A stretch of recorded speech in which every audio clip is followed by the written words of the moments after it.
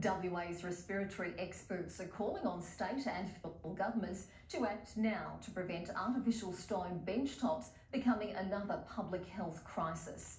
It's as the world stopped to honour workers killed in accidents or from sickness linked to the workplace.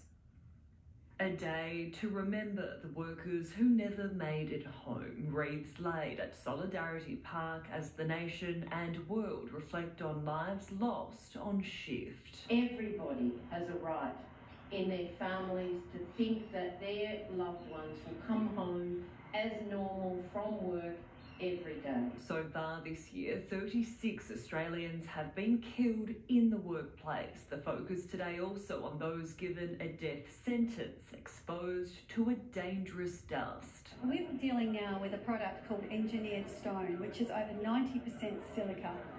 And that is just devastating to our lungs. Labelled the new asbestos, as many as 1 in 4 stonemasons who work with artificial stone benchtops will contract silicosis, an untreatable lung disease. It gradually causes scarring in the lungs. It's the body's response to the dust.